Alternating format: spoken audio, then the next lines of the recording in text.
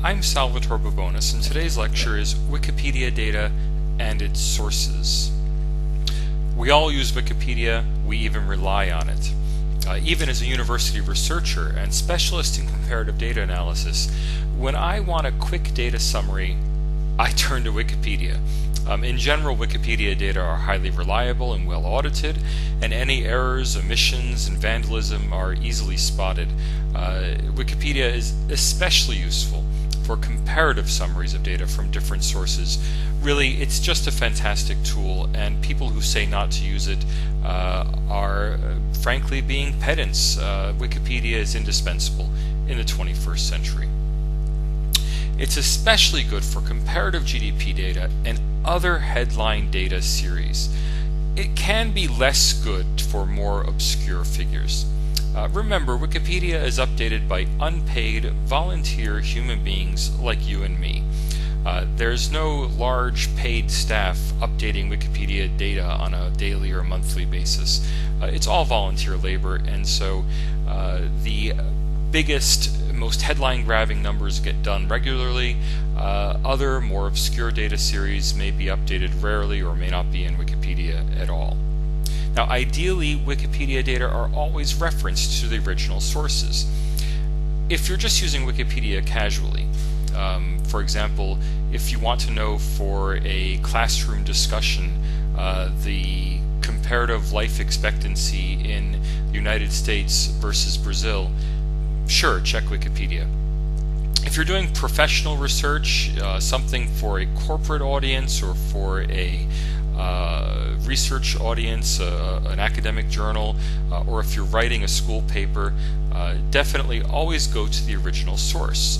Wikipedia will tell you where they got the data, so just go to the place they got the data and get it again for yourself. Wikipedia may not always have the most recent or best quality data for data series that are not heavily used, and I'll illustrate some of this in the illustration today. So let me just go to Wikipedia. I'm going to look up, without even saying Wikipedia, I'm going to go to Google and look up a list of countries by GDP per capita. Okay, and you'll see, without even asking for Wikipedia, Google automatically assumes I'm looking for things from Wikipedia. I have two options here: list of countries by GDP purchasing power parity, and list of countries by GDP nominal. I'll start with the nominal series. These are based on current exchange rates. And if I scroll down, I will see three different sources of data: International Monetary Fund, World Bank, and United Nations. And these are all on a most recent available basis. I can sort by country name or leave it sorted by rank. I'm going to sort each of these by country name so we can very conveniently see some of the differences. All three of these are GDP figures. Note, slightly different year, but World Bank and United Nations are theoretically the same year. And we'll see some differences. So I'm going to look up Brazil. Brazil in the World Bank series is $11,612 US per person per year. In the United Nations series, it's Brazil 11,387. So not a big difference, 11,612 or 11,387. What is Brazil's GDP per capita? Well, that's a difficult question, right? These are different series reported by different agencies. Note that the IMF series for 2015 is much lower.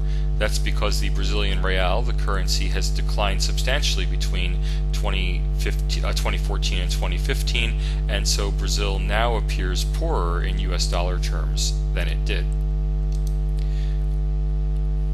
If we want to avoid some of those problems having to do with exchange rates, we can go to the PPP series, the Purchasing Power Parity series. Purchasing power parity is a way of adjusting for the cost of living in different countries. Again, I'll switch to alphabetical order. These are IMF, World Bank, and CIA World Factbook as sources. I'll compare the IMF and the World Bank data again for Brazil.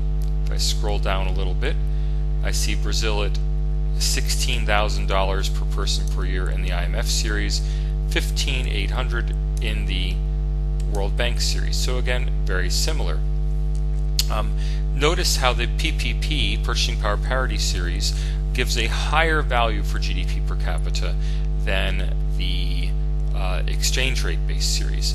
This is because, in general, poor countries have lower costs of living than rich countries. As a result, when converting to dollars, poor countries appear to have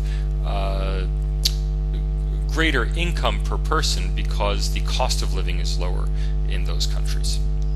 Now, if I look for some other series, list of countries by life expectancy.